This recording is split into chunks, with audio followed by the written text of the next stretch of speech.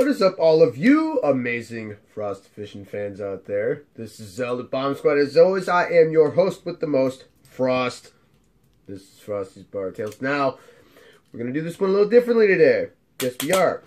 Because Bobby Butters, you know, the guy that the popcorn fart story ruined my life. He was supposed to send me an email last week telling me a story about an Italian fight club that he witnessed, but he didn't do that. So I had to tell a different story. However, he got back to me this time. Now, I don't have it in an email form, so I won't be reading it off because I got nothing in front of me. But he did send it to me in a stupid tripod. He did send it to me in a text message. So I had to take the text message form and put it on a thumb drive, which I had to put in my PlayStation. So what I'm going to do is I'm going to read you the story, but I would like to be focused on you guys, or at least, have something in front of me so I can at least do this. So, given the fact that it's on my TV right now, what I'm going to do is I'm going to read it, but I'm going to have my phone facing the TV so you guys can read along with me, because I don't want to have to be going like this. Okay, so there I was, and then go back to you, and then I don't know. So that's what we're going to do. So here's the Italian Fight Club story from Bobby Butters. Okay. So there I was, MA3 Bobby Butters, stationed in Italy in uniform, Woodland BDUs.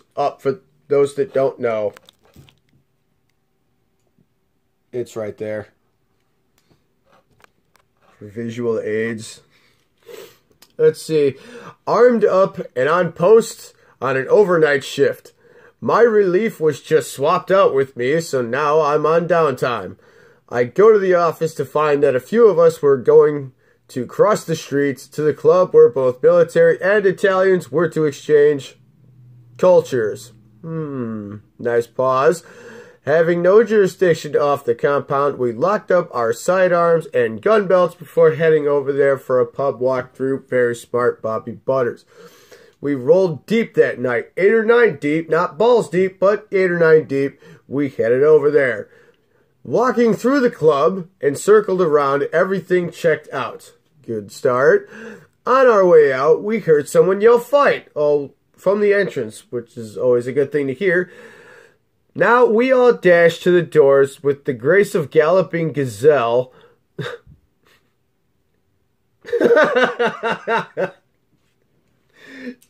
Oh, God, I'm actually imagining what he looks like galloping like a gazelle. It just, the mere thought of it, him galloping like that, just makes me laugh.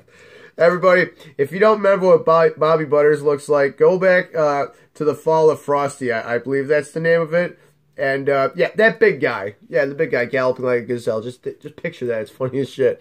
So anyway, and the courage of an eagle, all 8 or 9 of us are trying to squeeze out of the 2 doors at the same time. And believe me, I know how much of a pain in the ass that can be, because it happens at work all the time. Imagine, if you will, oh, God. Imagine, if you will, an overly obese woman that tries to squeeze into skin-tight yoga pants and walk around Walmart. You're fucking awful. Oh, wow. Oh, man. Making it outside, we established a perimeter around this fight, watching for our own that may be involved. Turns out they were all Italian, so we sat back, watched, and enjoyed the circus show. Oh, that's always a plus. Always is. I hate my tripod. I'm getting a new one shortly. In the land of Italia, it is considered a felony to hit someone with a closed fist. I did not know that. I learn something new every day.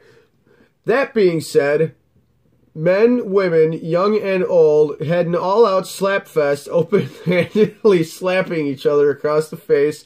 Insert classic Batman TV here with William Shatner, boom, pow, crack, bam, and holy jeepers, Batman.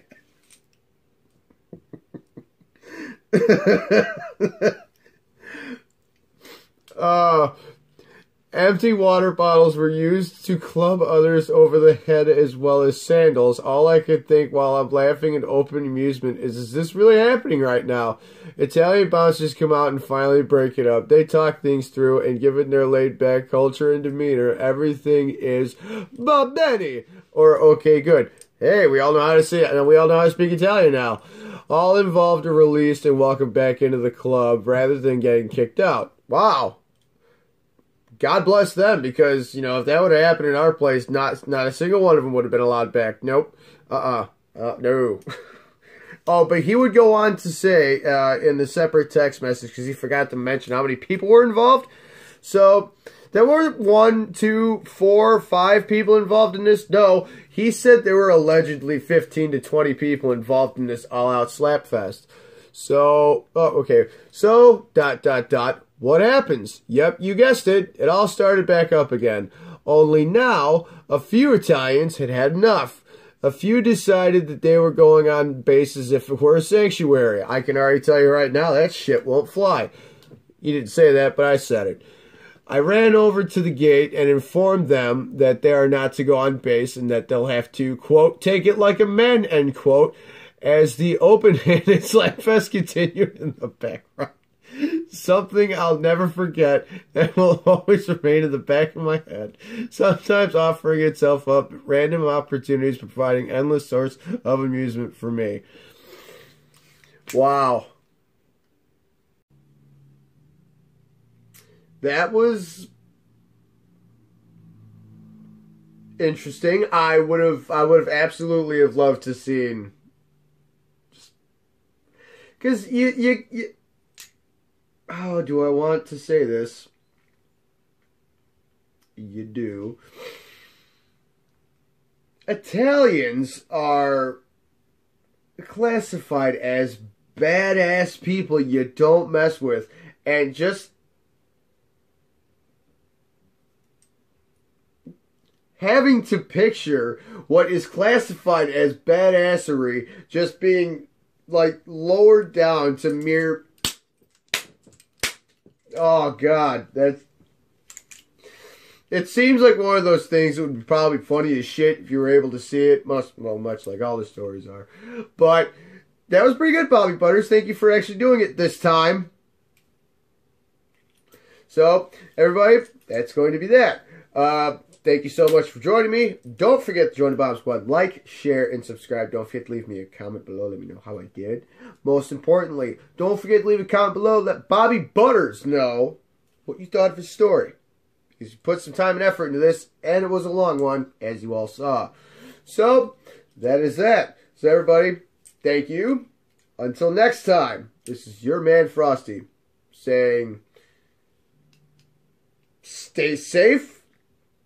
Be careful, drink responsibly, have fun, but most importantly, take care now. Bye-bye then.